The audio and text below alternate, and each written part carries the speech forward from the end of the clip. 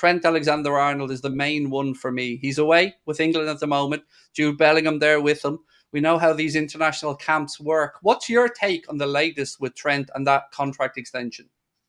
Well, yeah, not too worried about that in terms of Jude Bellingham getting in his ear, because clearly it didn't work when Trent was trying it in reverse and trying to get into Liverpool. So I'm not too worried about that one. But I think, yeah, no doubt that I think Liverpool, it's a consequence, isn't it, of not having a permanent sporting director in place, and that structure there in recent years. It's kind of cost them around the contract situations, and they've got themselves into a little bit of a corner with quite a few of those players. And Trent's probably the best example, because I think, you know, he's the most important in terms of signing up. He's got his best years ahead of him. He's a future captain, no question. So they really do need to get that one wrapped up. But again, I think Liverpool will clearly, with this one, the negotiation is difficult in that it's going to be an absolutely mammoth contract that's going to put him in and amongst those top earners, isn't it? It's going to be a huge contract, no doubt about that.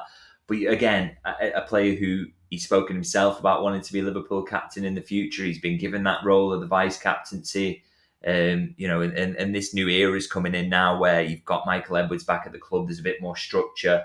Richard Hughes is in place now. So I think the signs are positive, but I think Liverpool will have regrets about leaving it this late, because it does always open up that question of, will he wait to go on a free? Will Real Madrid try the hand and try and tempt him?